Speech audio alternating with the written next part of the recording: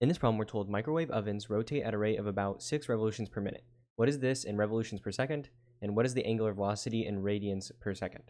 So what we have here is this microwave oven. It's going to rotate with an angular velocity of 6 revolutions per minute. And so what we're going to be converting it is revolutions per second and then into radians per second.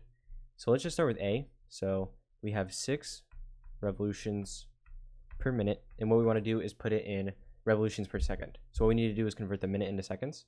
So the way we do that is we know 1 minute is equal to 60 seconds. So 1 minute equals 60 seconds. So all you got to do is just cancel it like this. So basically you're multiplying by 1 over 60. That's going to cancel out the minute here and the minute here.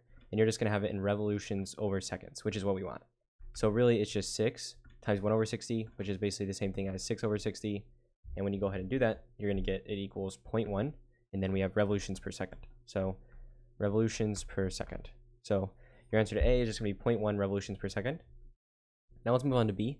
So for B, we're going to convert the angular velocity into radians per second. So 6 revolutions per minute.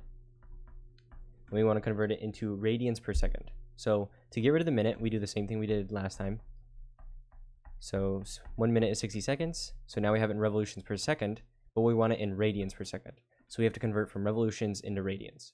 So you need to know that 1 revolution is equal to 2 pi radians. So this is the conversion from revolutions to radians.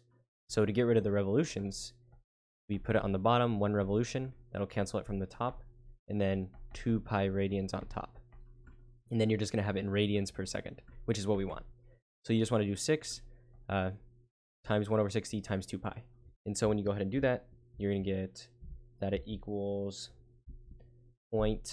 about 0.628. So about 0.628, and then it's going to be in radians per second because we have radians per second.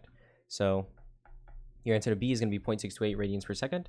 That's going to be the angular velocity, right, in these correct units. So these are going to be your answers, and hopefully you found this useful.